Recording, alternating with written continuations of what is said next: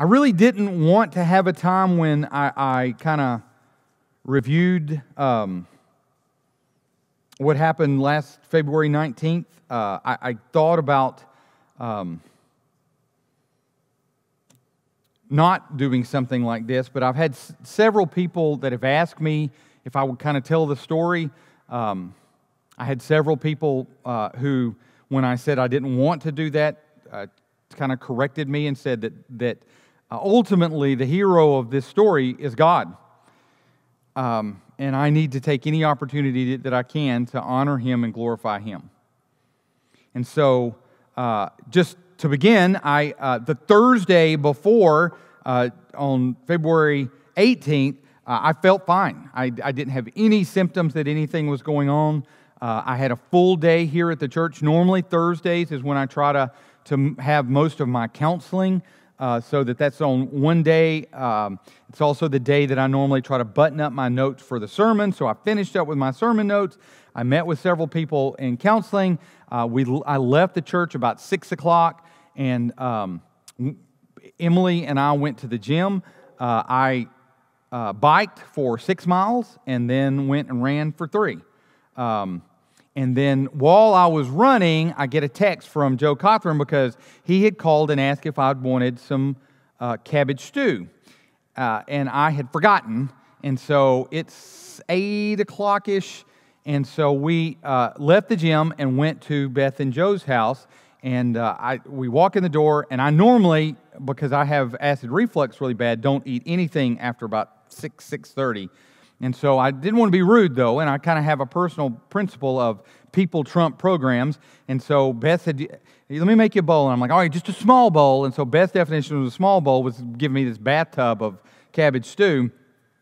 And so, A, to be polite, and B, because it was really good, I ate all of it, and with some cornbread. And so got home and shockingly had real bad acid reflux.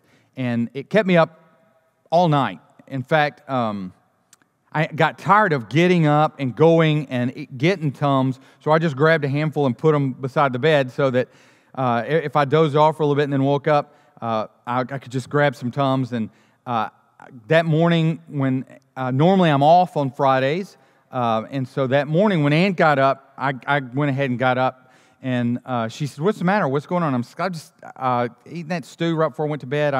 I've been up all night with the acid reflux, and she left to go to work. I was starting to realize it wasn't just acid reflux, because now I'm not only feeling that normal kind of chest pressure that acid reflux gives those of you that deal with it, but I'm starting to feel pain running down my arm. Ann, in fact, and Emily got my phone and looked, and I had Googled, like, what does it feel like to have a heart attack? What are the difference between heart attack and acid reflux? And so, I just felt weird. There was something in the back of my mind that kept saying, this is not right. This is different. And so I texted Richard and said, hey, are you at the fire hall today? And he said, yes. And I said, well, I think I'm having a heart attack. And he said, well, where are you at?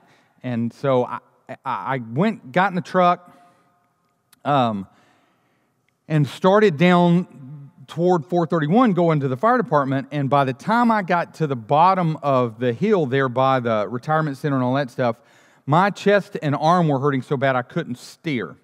So I was I knee steered, and instead of going down 431, I went across and went down that back main street and went to the fire hall. Got out of the truck, and walked in, and David Devine was standing there, and he looked at me kind of funny. He said, what's up with you? And I said, dude, I don't know. Something's going on. I think I may be having a heart attack. And he said, you're not having a heart attack. As good a shape as you're in. Gallbladder pain feels a lot like a heart attack. That's probably what's going on. And so right as you walk in the fire department, there's some chairs, and then there's a little conference room, and I sat down in those chairs, and my last memory of that day was standing up and saying, no, so this is not right. I mean, this is hurting bad. And I normally have a pretty high threshold for pain, and it was beyond uncomfortable. Now,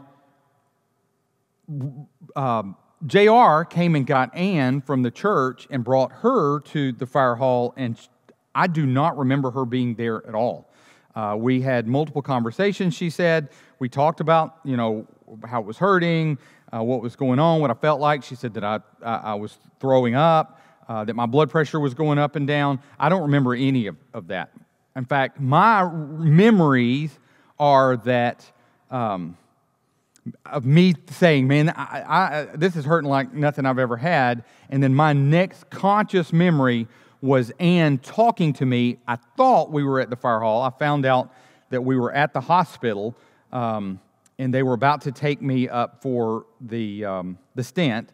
But she said, baby, it's going to be okay.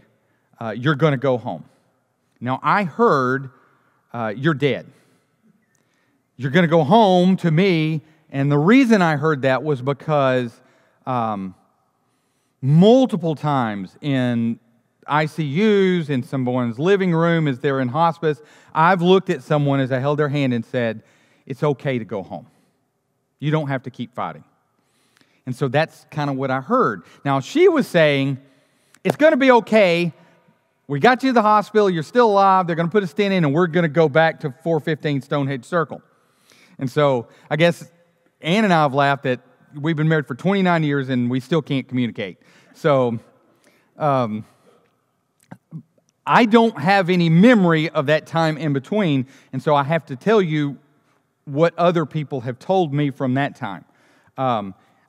Ann says that I was talking with them. I didn't seem to be particularly exercised other than the pain, and she says my eyes rolled back in my head, and then I fell out of the chair. JR and Ben were there, and they caught me so that I didn't just collapse on the floor, and that was the first time that I flatlined. I've been told that they had to shock me 6 different times, that I died multiple times where I'd flatline, and I've had multiple people tell me that they were really, it was really weird because I would go from being dead to talking to them as if nothing was going on, or complaining because, hey, that hurt, or get this machine off of me. Thankfully, our fire department here has a machine that's called a Lucas, which is essentially a big iron or steel rod that does CPR compressions so that a person isn't doing them. And so they had me on the Lucas machine that was doing the compressions, and apparently when I would come to, I would complain because it's pumping pretty hard on your chest and it hurt. And so I would be telling them to get this machine off of me. I will say that what I've been told is the particular blockage that I had, normally speaking, about 7% of people who have that kind of blockage survive. And of those, about half of those who survive have mental issues because they have a long period of time with no oxygen to the brain. The way the doctor described it to Ann is that once that lower descending aorta is blocked, the left side of the heart is, the word that he used was amputated, because the heart doesn't work, and so you're not getting any blood to the brain. So God had the exact right people at the fire hall that knew that it was important to keep me under the Lucas so that I was getting blood flow, oxygenated blood to my brain. They got me to the ER, and again, I'm very thankful for our volunteer fire department here. Richard Johnson, David Devine, JR was involved. Ben Huff came in, and apparently one of the things that I was doing was I would flex up so that it appeared to them like I was almost in rigor mortis. I was flexing up so hard that I ended up breaking one of my molars, and I bit my tongue in two. Just from seizing up. And Ben stayed there with me and tried to calm me down when that would happen.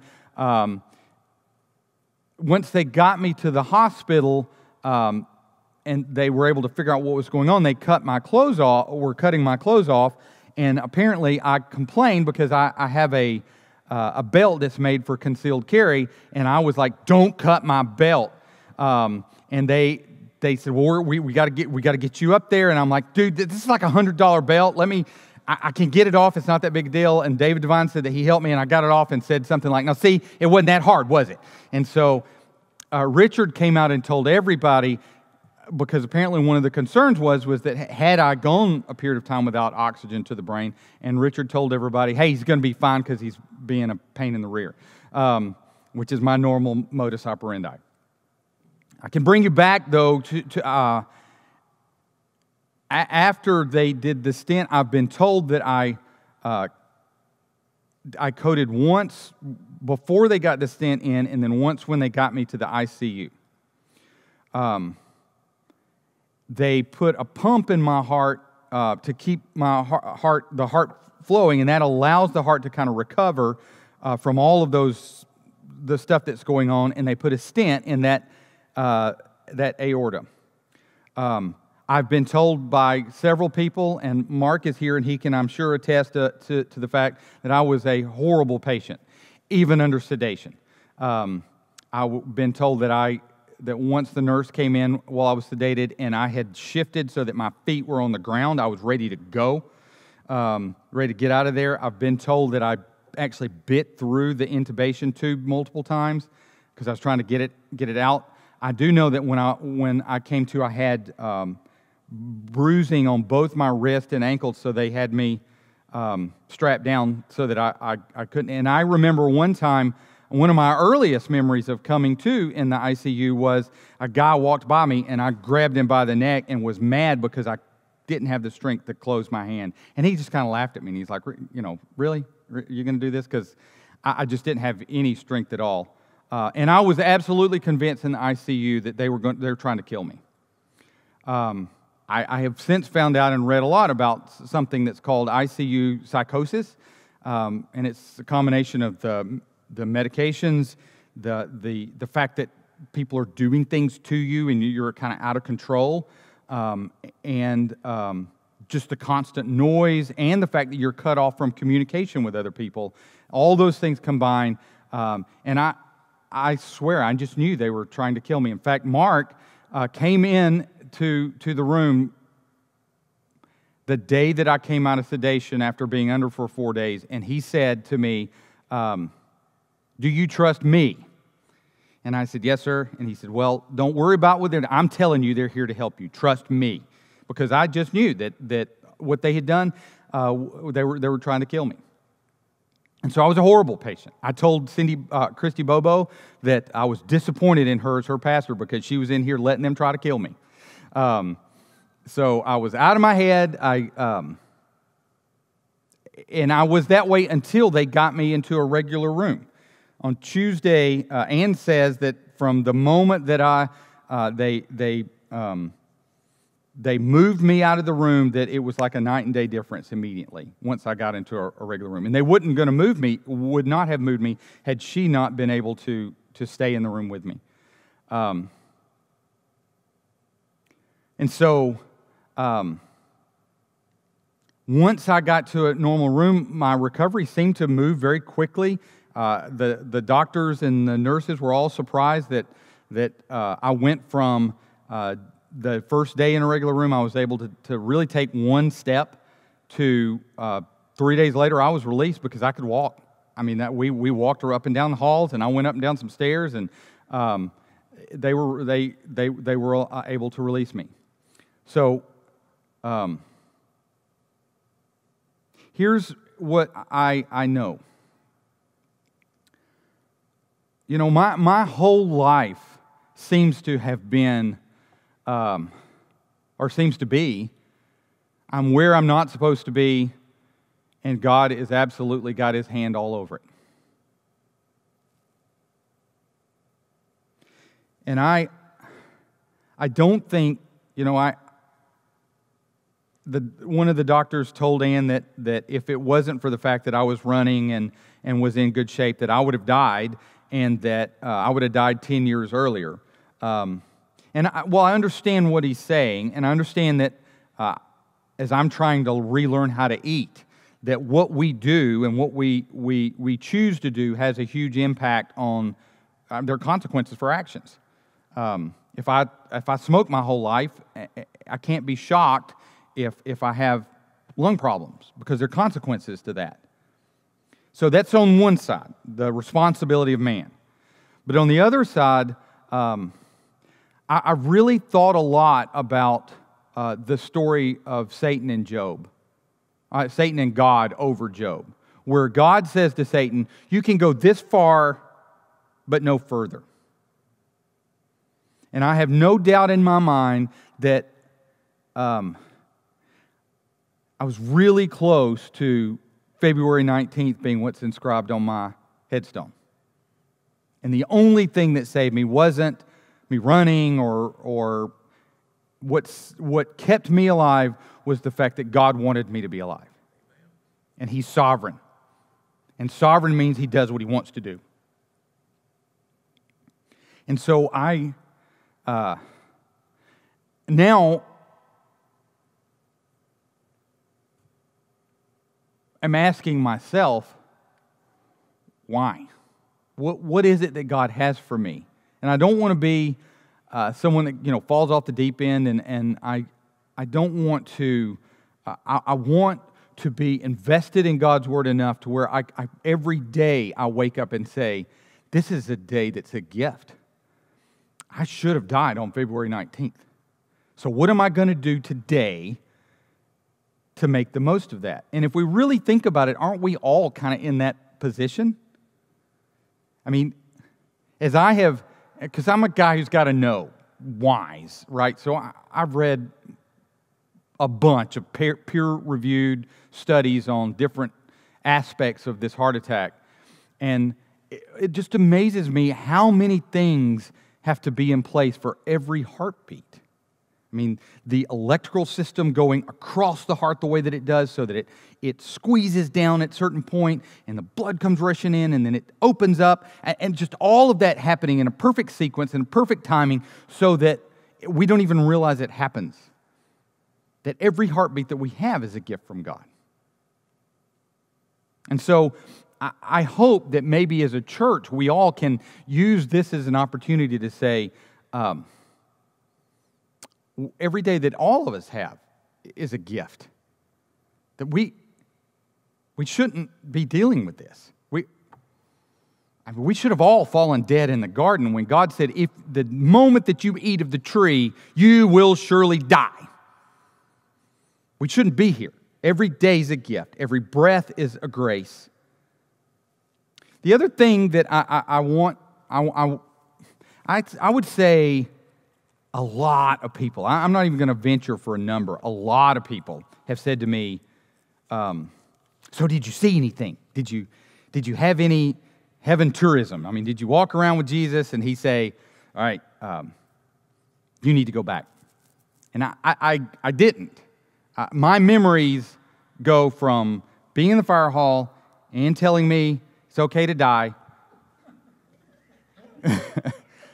and then coming to Monday thinking that everybody was trying to kill me and angry because I thought I was going to die. I remember consciously thinking, I was supposed to die. Why am I here? Because this ain't heaven.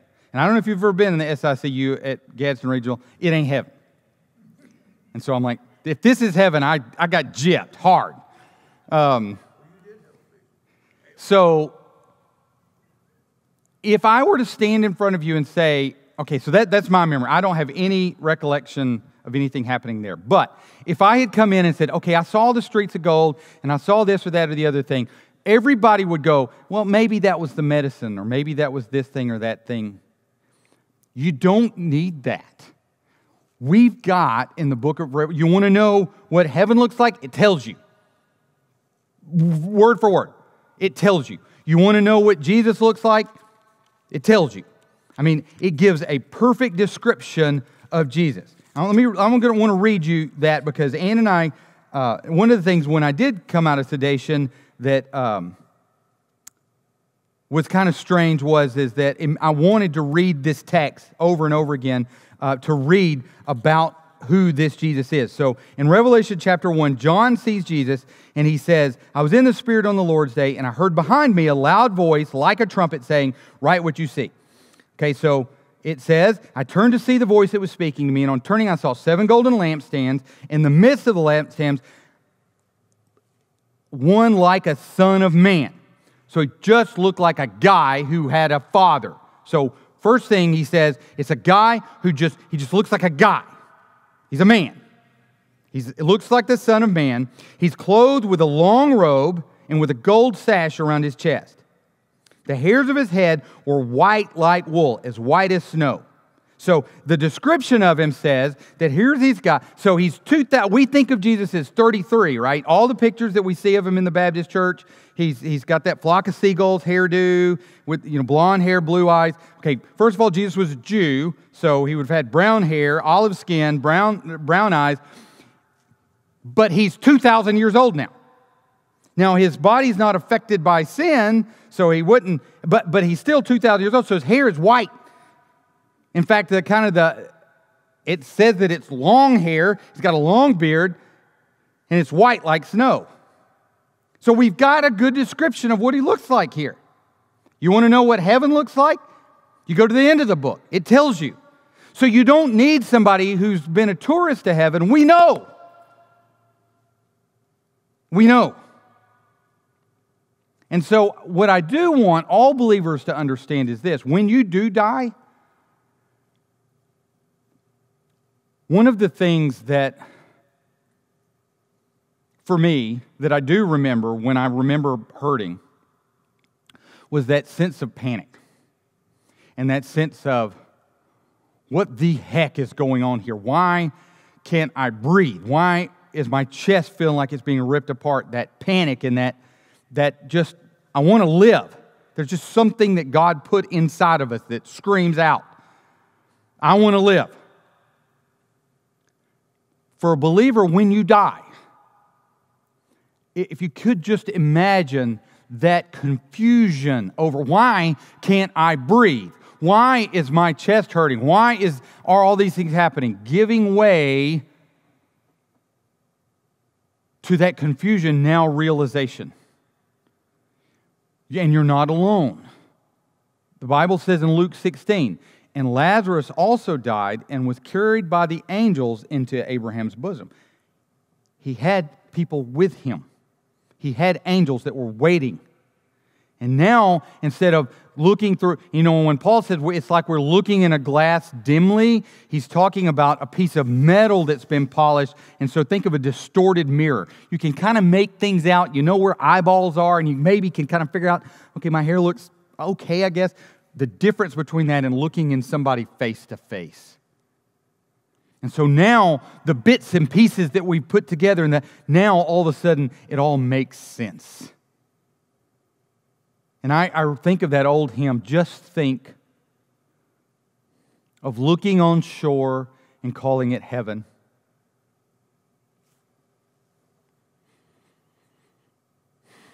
Of touching a hand and finding it's God's. Of breathing new air and finding it's celestial. That will be glory for me. And so, if I were to have some recollection or some memory, you would have questions in your mind. Well, is that medicine? Was that, he saw bright lights? And in fact, one of the things that I don't remember, but I have had, I wouldn't call it even a nightmare, but in my dreams, I've had this, in the middle of a dream, I'm dreaming about me shopping for strawberries at Aldi's or some crazy dream like we all have, and all of a sudden just bright flashes of light. And the only thing I can think of is that probably me recalling what it felt like to be shocked. You would think those sort of things. We don't have to ask that question from the stuff that's written down in the book. We know. And so, for those of all of us who've lost people that we love, and we wonder what was it like to take that step. For those of us who, I've been asked multiple times, what's the hardest thing afterwards? And I would say it's the mental side. I've never in my life struggled with depression. I've never, when people, I know what the concept means, but I understand why people who have had a heart attack, their suicide rate almost triples.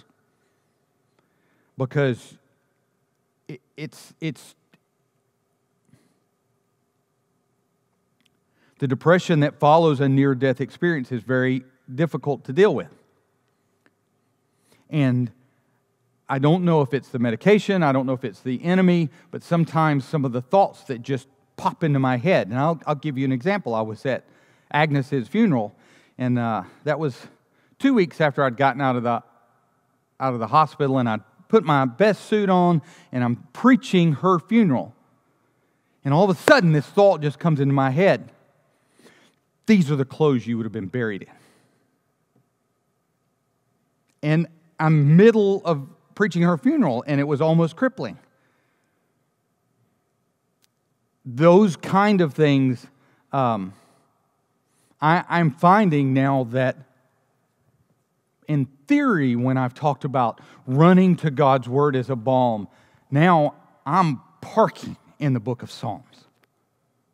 In fact, the other day, I was just particularly feeling down, and I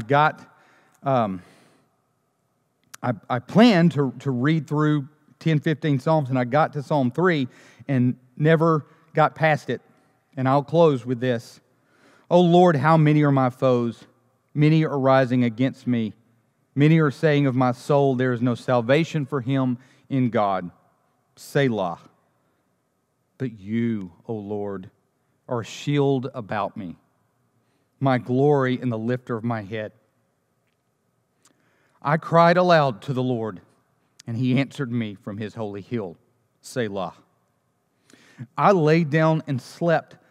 I awoke again, for the Lord sustained me. I will not be afraid of many thousands of people who have set themselves against me all around.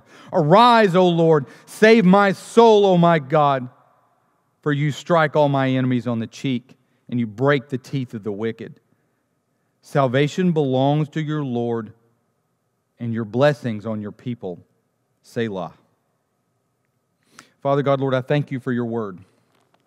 Lord, I thank you that we can run to your word. Lord, we can trust your word. We can lean hard on you and the word that you've given us. I thank you for Hebrews 1:1. In times past, you spoke through prophets. But in these latter days, you have spoken to us through a Son.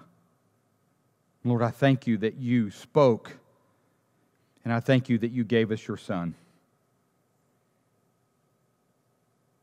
Lord, I thank you. I thank you that you allowed me to have this heart attack. I thank you with how it's changed my perspective and made me a better pastor. I thank you that you let me live.